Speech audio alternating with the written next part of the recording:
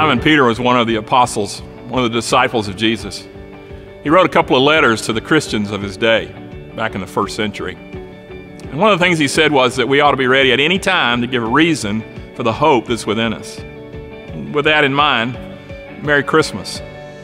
These days, we seem to have to be so careful about what we say or do. But for Christians, this is a wonderful time of year. Here in Atlanta at Wieuca Road Baptist Church, we're looking forward to celebrating Christmas. On our website, wieuca.org, you can see all the details and all the schedule, all the activities.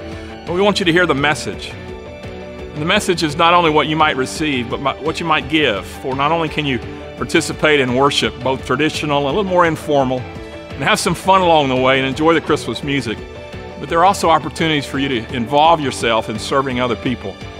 Season's greetings. Well, what season are we talking about? The season of God entering our world and telling us how valuable, how precious we are to Him. He showed that through coming into this world as an infant. He came to live. He came to give His life for you and for me. We celebrate that. Happy holidays. You know, when you go back and look at the origin of that word, holiday was broken in two, holy days. So even when you hear that greeting, it points us to the reason for the season. And it's not all the fluff, all the stuff, it's Jesus. And without apology, I want to tell you the reason that's within us, the reason for hope, and that reason is Jesus Christ. So, Merry Christmas, and tell somebody you know the hope that's within you.